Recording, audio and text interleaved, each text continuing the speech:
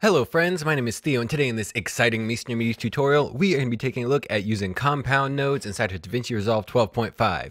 It's very exciting, but it's basically just like pre-compositions inside of After Effects, and for some reason, Blackmagic decided not to call them pre-comps in this, so they're called compound nodes.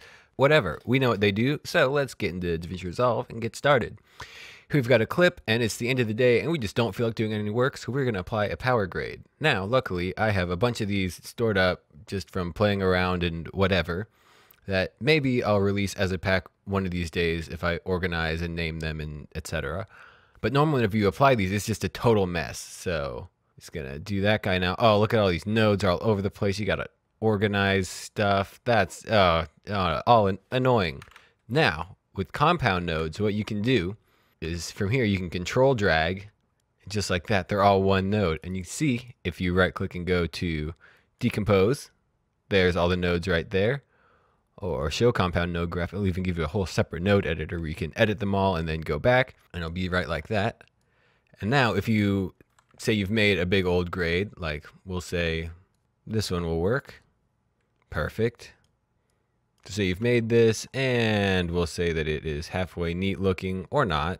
You know, it doesn't really matter. Oh goodness, we got to make this a little bit more neat looking.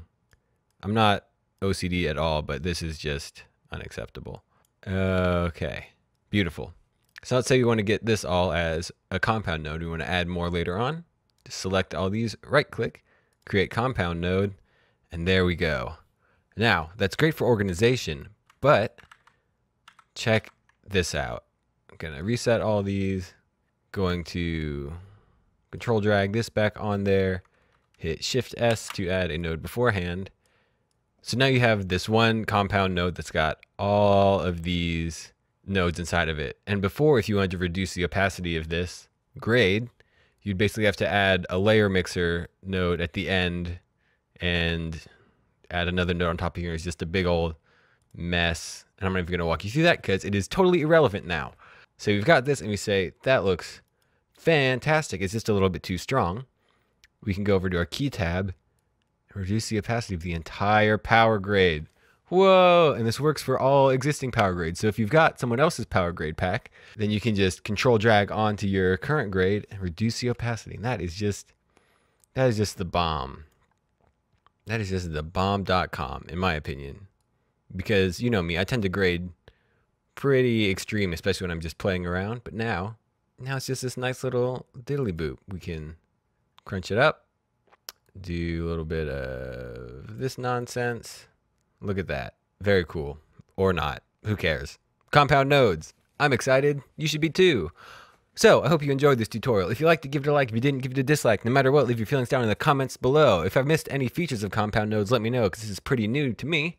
And, you know, I'd like to really get to know how to use these things. If you want to see more videos like this, be sure to subscribe to the Meester Media YouTube channel. If you want even more goodness, check out meestermedia.com/products. We've got the House Let's pack and the Bright Lights Light Leak pack. And maybe one of these days I'll put my power grades up there if I organize and name them. And maybe people who have already downloaded the House Let's and or Bright Lights Light Leak pack, they might get a little either preview or promo or discount or something. I don't know. We'll see. So if you're into that, check that out. Also, be sure to share this video with your friends because compound nodes are important. And if your friends don't know about compound nodes, then you should probably rethink who you are having as a friend. Once again, I've been Theo with Meester Media. Hope you have a great day, and I will see you next time. Bye.